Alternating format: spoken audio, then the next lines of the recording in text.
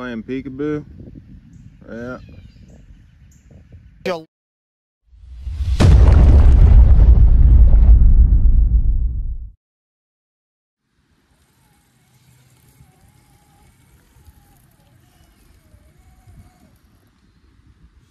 Oh, would you look at that?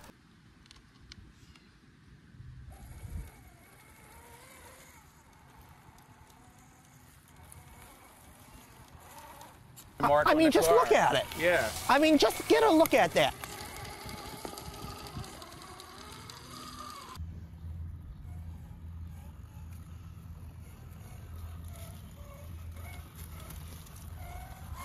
You know, when I see a car like this, first thing I do is I say, would you look at this?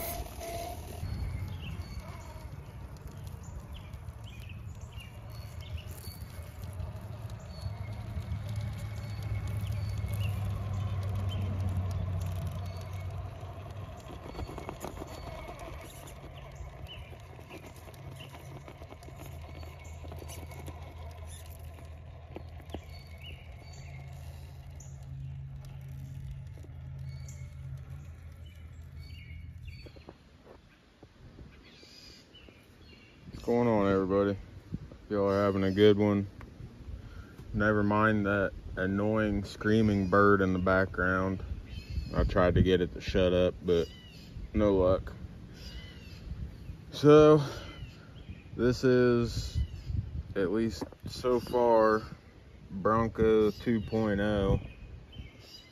I've still got a good bit of detail work and a little bit of fine tuning on a couple things, but the majority of it's done, and I wanted to bring it out and see what happens, I guess. So you've seen previous videos on this thing. It was pretty rough when I got it, and still far from perfect by any means, but it's damn near a whole nother rig at this point. So guess we'll run through everything that I've done up to this point. Front bumper, lights, wheels and tires. I took the straight axles out and put a set of 10-3 portals in here, mainly because I already had a bunch of brass on these axles, and this thing definitely needed some weight down low with as heavy as the body already was, and it's gonna get even heavier the more scale stuff that I put in it.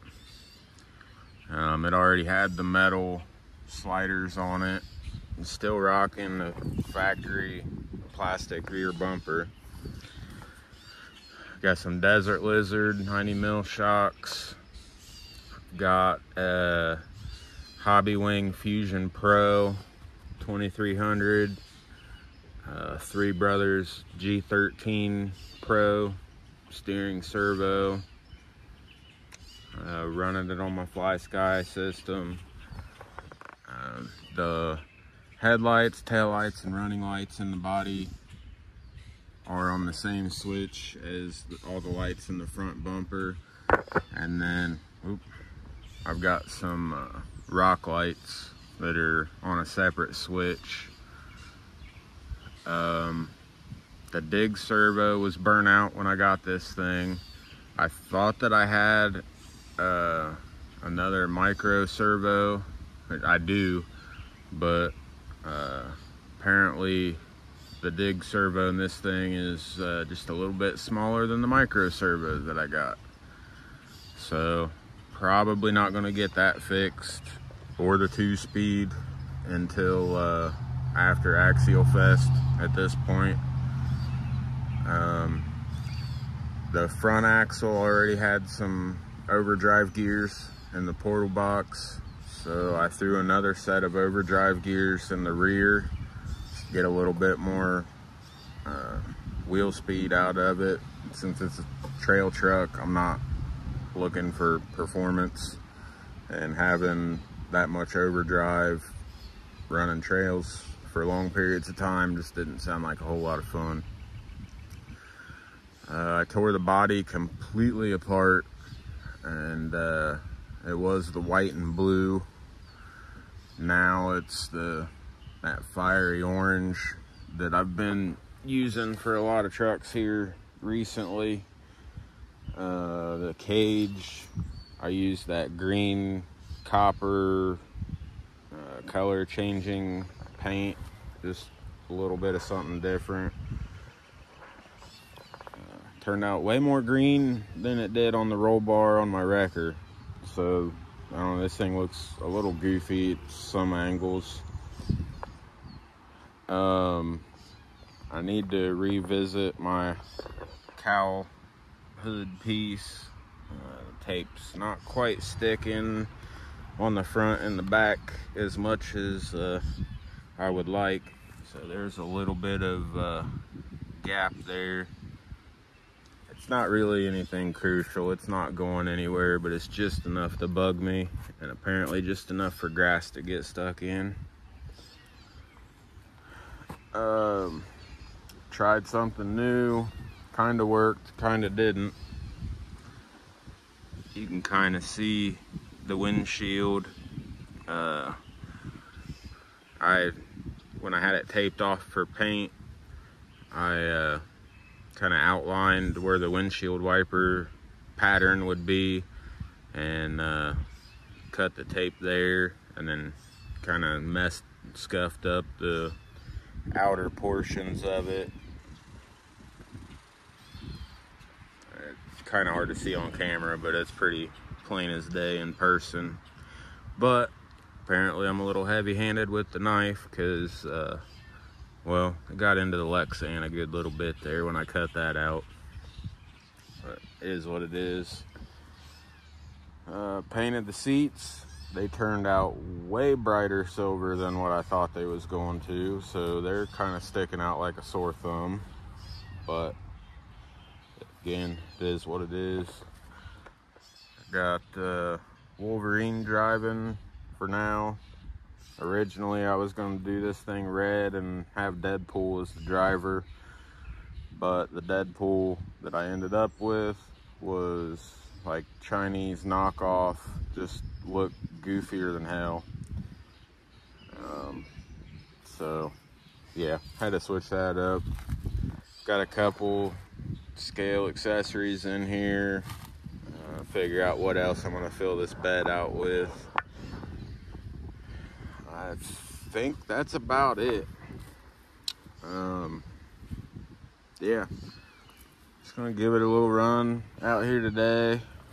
Something else I need to do is finish trimming up these fender flares. I had to trim them out when I put these wheels and tires on it, so they got angles cut out in them.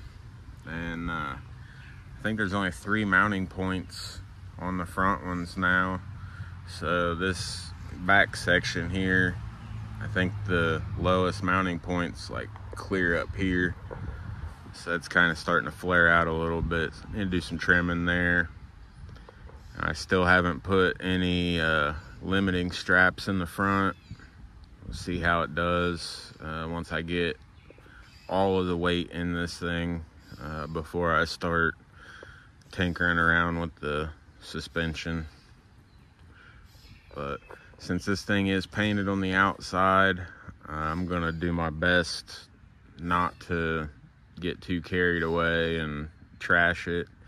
I would like it to look as decent as possible, at least the day that I arrive at Axialfest, and then it's gonna just get trashed from there. So, but yeah, I'm digging it. It's a whole new animal, that's for sure. We'll take this thing out and about for a little run here in the pit. We'll hit a few rocks, The groundhogs have been having standoff with me up there, so I don't know how far up there we're gonna get today. It would be my luck. I would get the damn Bronco up there and they'd come out and start thrashing on it or something. But if we don't stick around up here too awful long, I may go ahead and go on back to the backwoods, and we'll run it down through the trail down there as well. See what happens. Bronco 2.0, looking good. And I did end up getting another servo horn. The one I was having to run when I put this servo in here was the plastic one that comes with it, and that's just no good. I also got a adjustable steering link. I don't know if you'll be able to see it at this angle. So with those two items, I was able to readjust my steering, and I've got a good bit more steering angle now. It's kind of an issue with the previous setup. That really short servo horn and the offset that it had didn't have a whole lot of room up in there. If you've ever messed around with any of the 10.3s, you'll know that servo horn to pan hard mount and chassis, that whole intersection right there, it's not a whole lot of room for throw on the steering. So I think on the base camp I ended up ground out part of the C channel to make some extra room. A little more attention to detail with the actual steering components, and I've got this thing to where it'll go maybe 1/2 mil away from lock to lock on the axle, so that's good enough for me.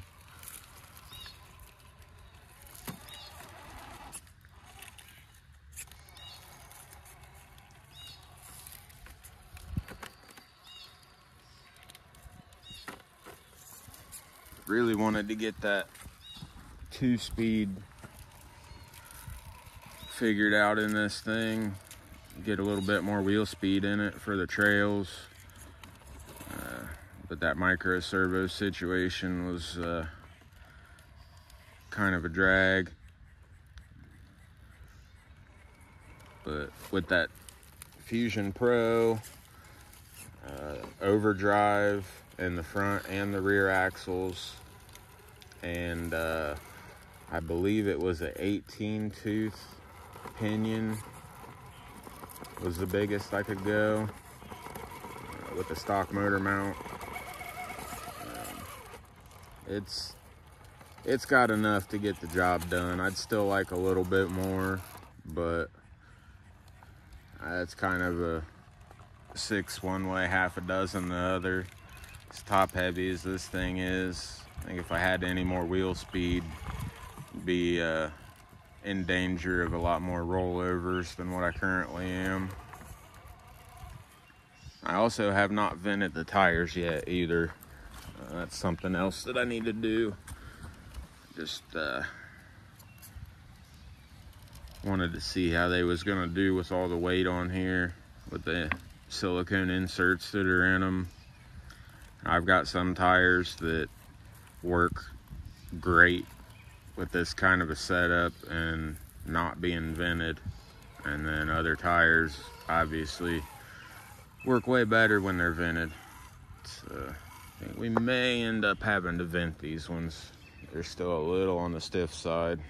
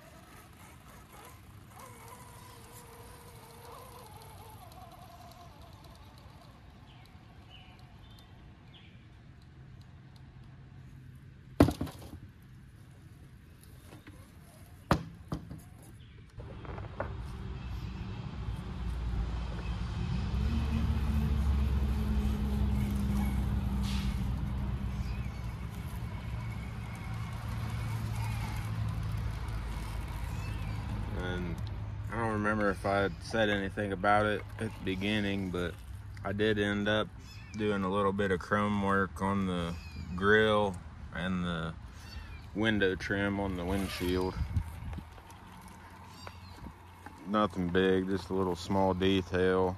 I think that especially on the grill, that really made that front end look a little bit more appropriate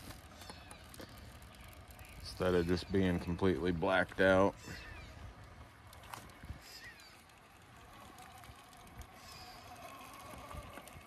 Yeah, even with no overdrive, well, no overdrive in just the front, it still made the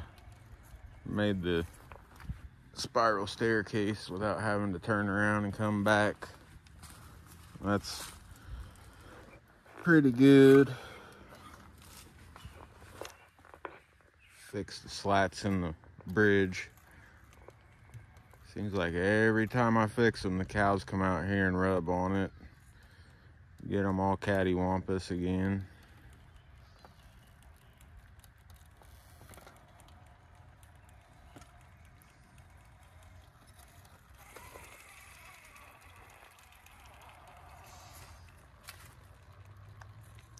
Look at that belly clearance.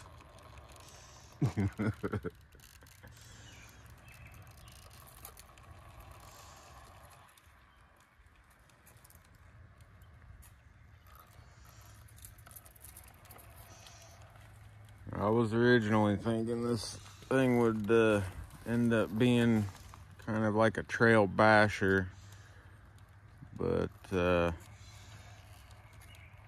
more I'm watching it do the slow scale-ish kind of crawling around, trailing around,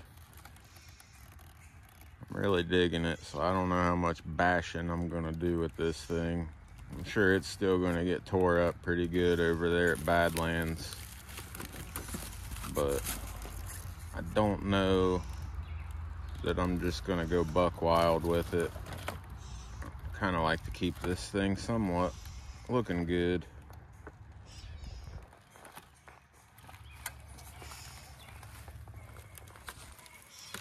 So when I painted it, I did that fiery orange, kind of like a burnt orange color, but it's got a lot of flake in it.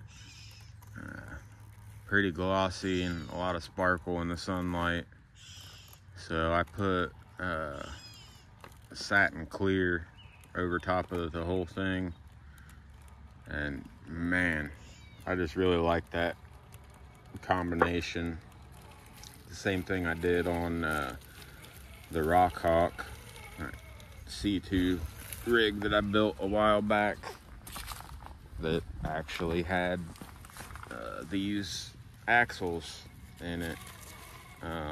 Well, this rear axle and the guts and the portal boxes off of this front axle. I've switched these things around so much. I've got another set of or another housing and axle shafts, so I can switch this front axle between the 10.3 width and Capra, depending on which style or which width I'm wanting to go for whatever particular build that it's going in. I think I've also got enough to switch the rear axle between the 10.3 and a Capra as well.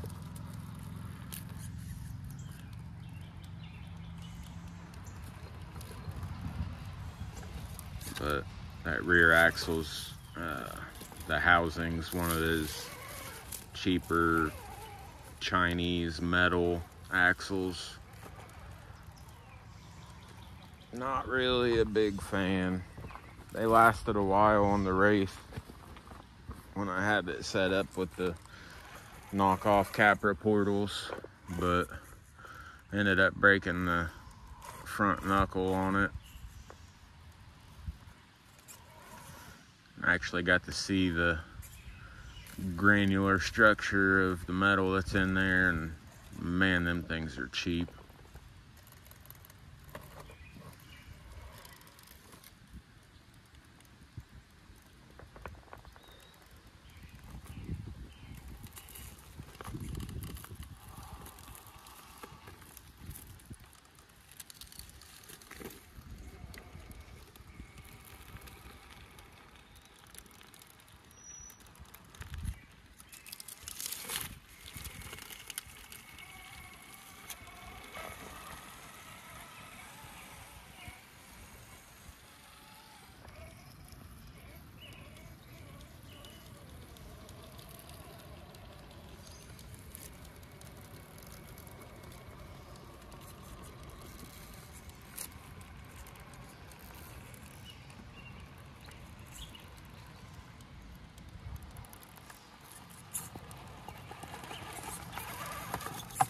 Ooh. Got a little bit offline over there and found a couple holes simultaneously. Still offline. Need to be farther to the left. No, maybe not. Apparently that was just about spot on.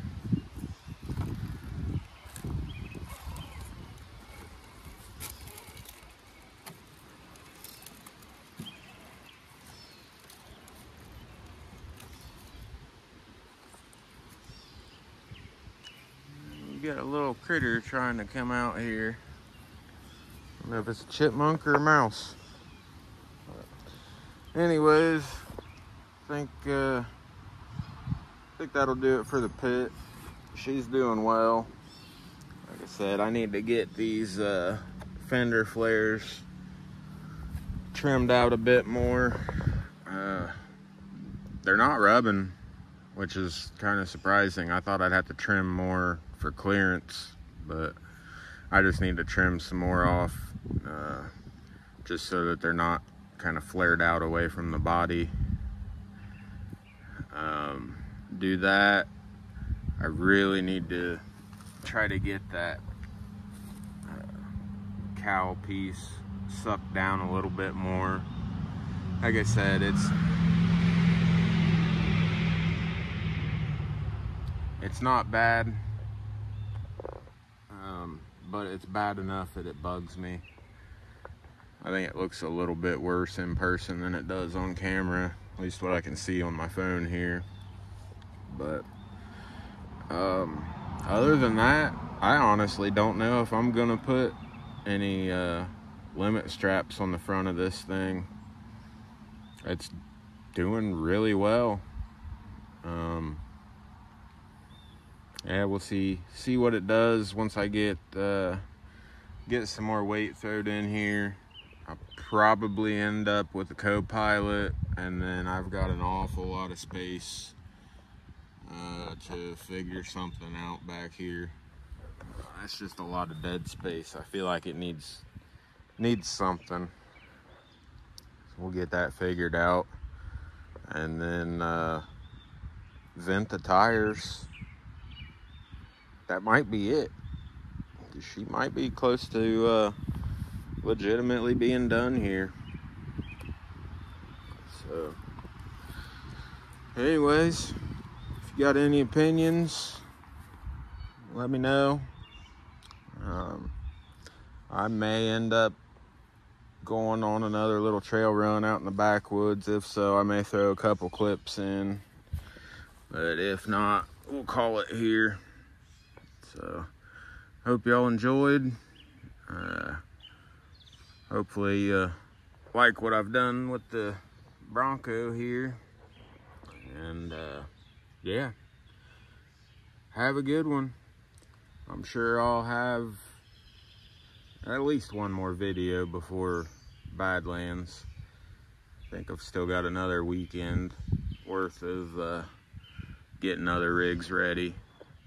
So probably do some sort of a fleet update video once I get everything else fixed and ready to go. Just been focused solely on this one for a good little bit now, but I'm rambling. Hope y'all have a good one. I hope you enjoyed, and yeah, thanks for watching. We'll catch you in the next one. Later.